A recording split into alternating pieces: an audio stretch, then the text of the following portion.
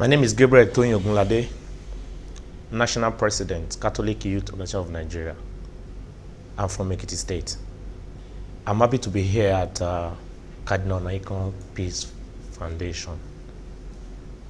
I was privileged to be here last year before the election.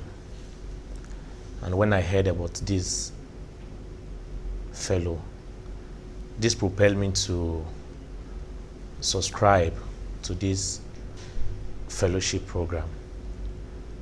My desire is to use this medium as a national president of Catholic Youth Organization of Nigeria to encourage many of these young people out there who have these feelings about religion diversities.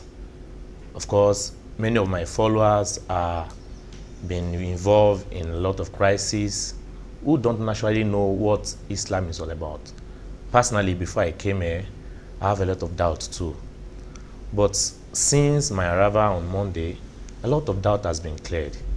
And these are the gospel I would like to preach to especially young Catholics out there who feels Islam is all about evil, who feel there are nothing good we can get from other part of our society, especially in other religion.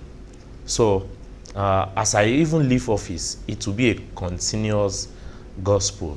It's going to be our annual program. We're going to go out on sensation events to educate many of these young people, then so that we can have a better society that will be devoid of evil and war. These are my aims and objectives, and I hope with John Cardinal Naikon Foundation for Peace, we can achieve that together. A lot has to be done to help young people who are in the war front of all these religious crises that we have in our country today.